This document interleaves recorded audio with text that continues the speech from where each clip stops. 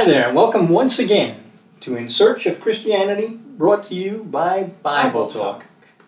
We're so glad that you can join us here being once again in Manchester, England this week, as we continue on in our study In Search of Christianity. Yes, looking at the Sermon on the Mount as the standard of what Christianity should look like. Amen. That teaching of Jesus Christ, the most radical, most wonderful teaching in the history of mankind, I guarantee it. Yes. So last week we were talking about the birds of the air, how Jesus spoke of them as an example of God the Father's love and provision for us, because He cares more for us than He does for the birds of the air, and yet He takes care of them. So we're going to continue on. We're going to start today in Matthew chapter 6, and I'm going to start at verse 27. So why don't you open up your Bibles to that and be ready. And I suggest once again that you have a pen and paper or a pencil and paper so you can take notes, jot things down. And don't forget, as I've said over and over and over, don't take my word for anything. Test what I say. Amen. Test me. But test me according to the Word of God. Because as Jesus said here in the Sermon on the Mount, you've heard it said, but I say to you. This should be transformational. It should be changing us. This is what it means when Paul was talking about being renewed, transformed by the renewing of our minds. The purpose of the study in the Word of God, any study in the Word of God, is to change us to be more and more like our brother Jesus Christ. Amen. Hallelujah. So before we start, I'm going to ask Alice if you would ask God's blessing upon our time together today. Amen. Hallelujah. Father, we come before you with hearts that are open to hear your voice, hearts that want to live and speak your word only, Lord. We just thank you for all that you have done. We thank you for your word. We thank you for this opportunity to share your word. And Father, we ask you to prepare the hearts to receive your word. For you alone belong the glory and the honor and the power. Hallelujah. Amen. Amen. Amen and amen. All right. As I said, I'm going to read from Matthew. I'm reading from the New American Standard. If you're not using the New American Standard, I might suggest you use the King James or the New King James. Make sure you're using a literal, as close to a literal translation of the Bible as you can, all right? And which of you, by being anxious, can add a single cubit to his lifespan? And why are you anxious about clothing? Observe how the lilies of the field grow. They do not toil, nor do they spin. Yet I say to you that even Solomon in all his glory did not clothe himself like one of these. But if God so arrays the grass of the field, which is alive today, and tomorrow is thrown into the furnace, will he not much more do so for you, O men of little faith? Matthew 6:27-30. Amen. Being anxious, caring, all right, concerned, any word you want to put on it.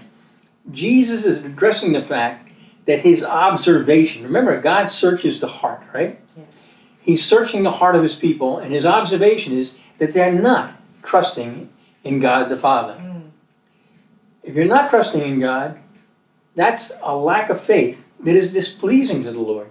Because without faith, you can't please Him. That's what it says. And if you're not trusting in God, you're trusting in someone else. And remember, as we were talking, remember this part of the study we started a couple of weeks ago, starts with his teaching about how we have to choose between trusting in and serving in the love of the Father or serving mammon, the riches, the wealth of this world.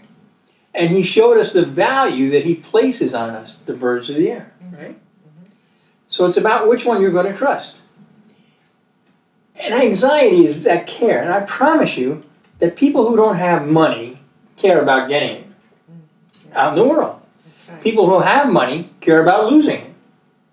That's what it means. That money won't serve you. Wealth won't serve you. You'll wind up serving it. Now consider this, and this is a verse we've probably gone over a number of times, from Matthew chapter 13, verse 22.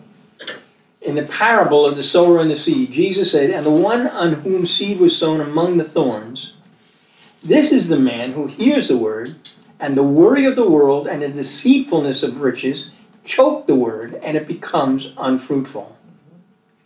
It becomes unfruitful. What is the fruit? Well, you know, the fruit is the fruit of the Holy Spirit. That's what the Word of God brings to life, to bear in our lives. I want you to know that anxiety, you can go look at a lot of definitions you're going to find about anxiety, but test this and see if this doesn't ring true with you. Anxiety is the absence of peace that comes from the absence of faith. Amen. Yes. That's what it is. It's all about having no peace in your life. You know, it was interesting. I was just sharing this with somebody here.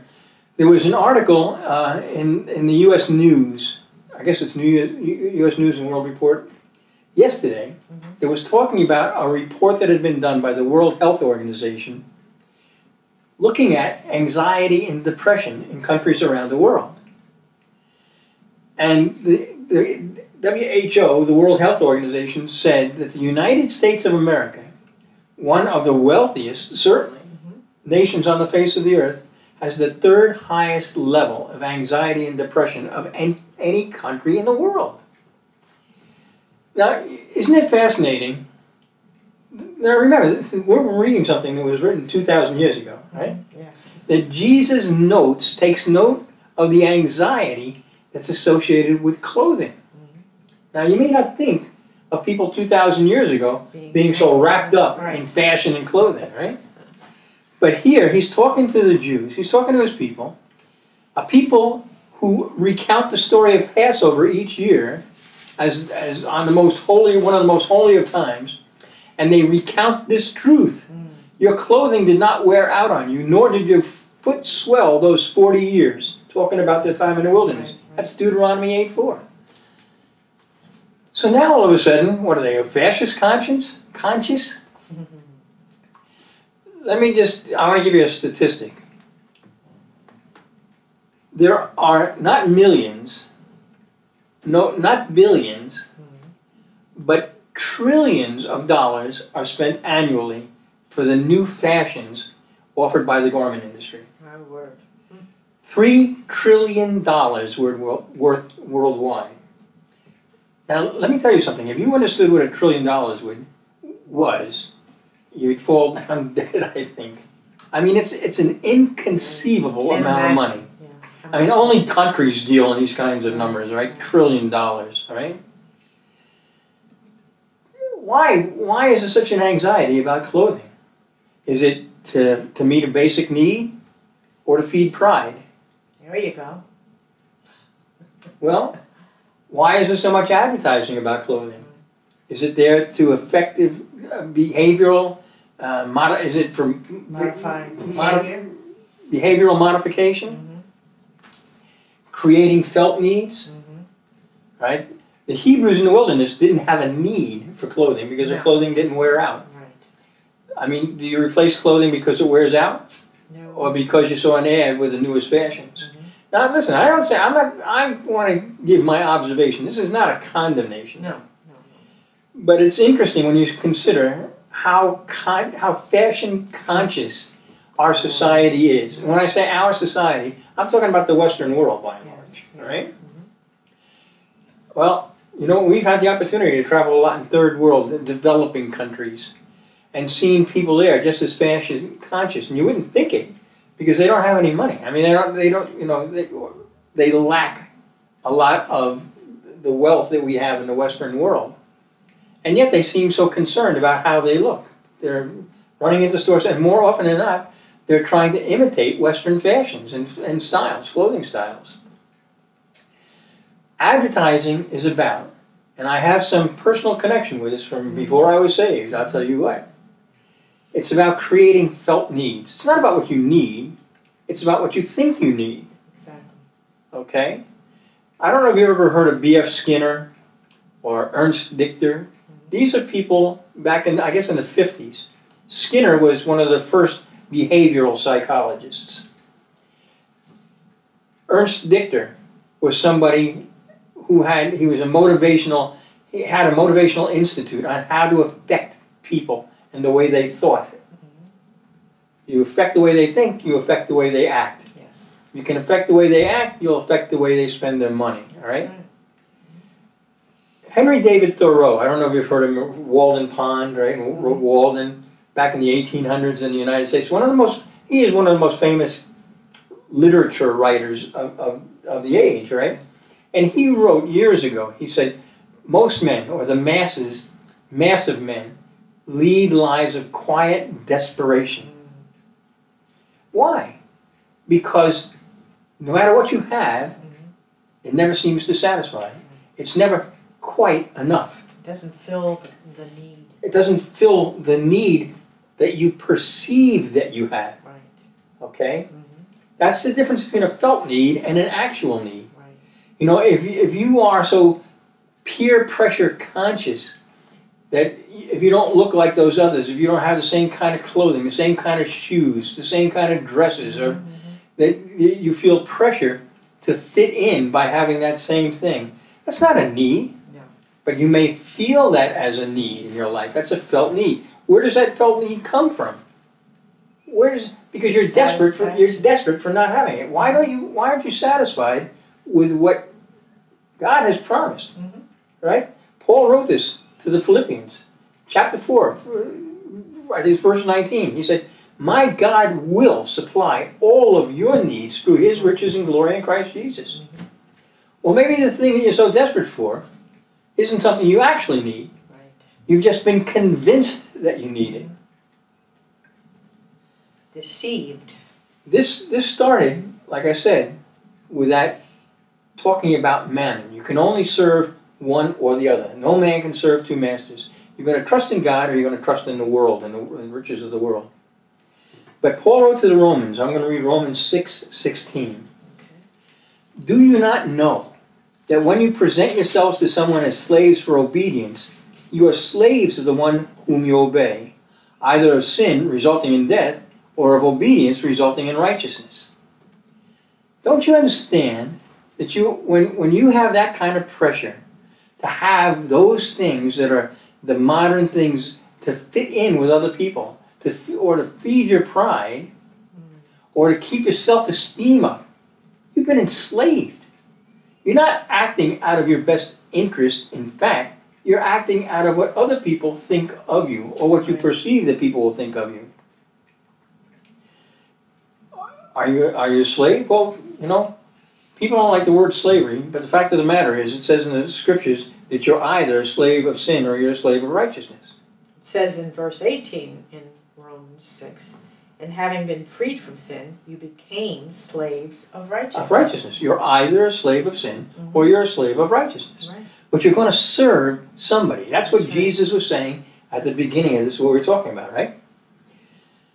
You were, listen, we all were. Paul wrote to Timothy, 2 Timothy 2:26, and he said, and they were supposed to pray that they may come to their senses and escape from the snare of the devil, having been held captive to him to do his will. When you are bound by the need for these things, the anxiety, the concern for these things, the latest fashions, the latest styles, the things that you perceive will make you fit in with the crowd, you've been held captive. Yes. You're enslaved to that. You're not free. Why do you care about these things? Why does it matter to you? Why do you have to have the latest fashions? Why do you have to have the latest shoes? Why do you have to have 100... Remember Imelda Marcos over in the Philippines years ago? Her shoes. I mean, she had hundreds and hundreds and hundreds of pairs of shoes when they finally found out, right? And when you go after these fashions, you end up looking like everybody else. Nobody's an individual. Yeah, so you're unique. You look exactly like everybody else. I want you to know, but you are unique, that there is a conspiracy here. We're dealing with a conspiracy. Now, it's not the commies, it's not the Muslims, it's not the rich, it's not the Illuminati or the Masons. They're just dupes, enslaved tools to the work of the devil. Jesus made it clear when he said, the thief comes only to steal and kill and destroy. I came that they may have life and have it abundantly. John 10:10. Satan is a thief. Yes. There's a conspiracy, but it's Satan. You know, Paul wrote to the Ephesians and said, "For our struggle is not against flesh and blood, but against the rulers, against the powers, against the world forces of this darkness, against the spiritual forces of wickedness in the heavenly places." Ephesians 6:12. Satan wants to deprive you of the abundant life that Christ came to give you. But that abundant life is not about having the shiniest new car, the biggest house, the latest clothes hanging in your closet. Abundant life is about your relationship with Him. And the way you deal with this, it's a battle. And I know it's a battle. But that's, again, Paul wrote to the Corinthians. 2 Corinthians chapter 10 and said, "For though we walk in the flesh, we don't war according to the flesh. For the weapons of our warfare are not of the flesh, but divinely powerful for the destruction of fortresses." What's the weapon of our warfare? The sword of the Word. Amen. You have to be equipped with the Word of God and take thoughts captive to the obedience of Christ. If you're not taking thoughts captive to the obedience of Christ, well, where do you think your thoughts come from? "Oh, I'm a very original, creative person." No, you're not. Only God is creative, by the way. That's right. Only God is creative. Christians aren't creative. We just have been entrusted with the Word of God, and the Word of God is creative. Right. Okay? Satan is the enemy. The helmet of salvation is what protects a mind that is set on God. That's what it says, right, in Ephesians? And Paul is talking about the whole armor of God, so we're not to be unaware of the wiles, the schemes of the devil. Right. The wiles. You know, wiles is a term we don't hear much anymore in our modern English language. But that has to do with seduction. And he's trying to seduce you. The enemy is Satan is trying to seduce you into desiring these things when you don't need them. Because he's telling you that if you have them, then you'll have abundant life. You won't even have life. Jesus said, "I am the way, the truth, and the life." All right? For those who... What you'll end up having is cares. You'll have cares. And the other word for cares is anxiety. You'll have anxiety in your life. And anxiety comes because of a lack of faith. Right. You're not trusting in God to supply the things that you need. And if He will supply the things you need, He'll determine the things that you need. If He's not determining the things that you need, who is? Well, I'm going to read from Romans chapter 8, starting at verse 5. "For those who are according to the flesh set their minds on the things of the flesh. But those who are according to the Spirit, the things of the Spirit. For the mind set on the flesh is death, but the mind set on the Spirit is life and peace. Because the mind set on the flesh is hostile towards God. For it does not subject itself to the law of God, for it is not even able to do so. And those who are in the flesh cannot please God." And that's what it's about. That's what it's all about. Pleasing So God. if you don't have that helmet of salvation, where do your thoughts come from? Honestly, I want you to think about this. We're here in England, but I'm going to relate to something, the American Super Bowl. Are you familiar with American football and the American Super Bowl? In this past year, I guess it's in February. It used to be January. Companies pay to advertise at the Super Bowl. The Super Bowl is one of the most watched events on television in the United States. Well, in this past year, 30-second advertising spot. The cost of that was $5 million. For 30 seconds. Just for the time, for 30 seconds. Not counting production. And companies spent millions of dollars more to produce the ads that they spent the $5 million to show, to get into your head for 30 seconds. So you can say all you want. Well, I'm not affected by those advertisements. Yes. Do you honestly think that these companies would spend millions and millions of dollars of their money, which is their great treasure, to get into your brain for 30 seconds if they didn't believe that it worked? And trust me, in the advertising industry, they have had behavioral psychologists on staff for a long, long time, figuring out exactly what it takes to manipulate your mind. And that's the correct term. They're manipulating your mind. Satan comes to steal your love, your joy, your peace, He wants you to be focused on self-esteem rather than your value. Self. Jesus wants you focused on your value. We talked about this. What is your value? You were purchased with a price. God the Father paid Jesus Christ to redeem you. Amen. Self-esteem, who cares what you think of yourself? The only thing that matters is what God thinks of you. And if you've been convinced otherwise, you have been lied to, and you will never have that fullness of life. If you're buying clothes to be esteemed by your peers, so you think that they're not going to like you any better anyhow. Right? Jesus was not even impressed by Solomon's riches. Riches that he had that were a gift from God. All right? Where did he not get them from? Absolutely. All right? He said, "Behold, I have done according to your words." Solomon. This is God speaking to Solomon. "Behold, I have given you a wise and discerning heart, so that there has been no one like you before, nor shall one like you arise after you. I have also given you what you have not asked, both riches and honor, so that there will not be any among the kings like you all your days." That's right. But remember what it said back there where Jesus started here? I say to you that even Solomon in all his glory did not clothe himself like one of these. That's right. It was all about Solomon's glory. That's right. You know what? If you're focused on your glory, you're going to miss out on God's glory. And if you miss out on God's glory, I promise you, you will miss out on the fullness of life. Right? So Jesus continues on, Matthew 6:31. "Do not be anxious then, saying, what shall we eat? What shall we drink? With what shall we clothe ourselves? For all these things the Gentiles eagerly seek. For your heavenly Father knows that you need all these things."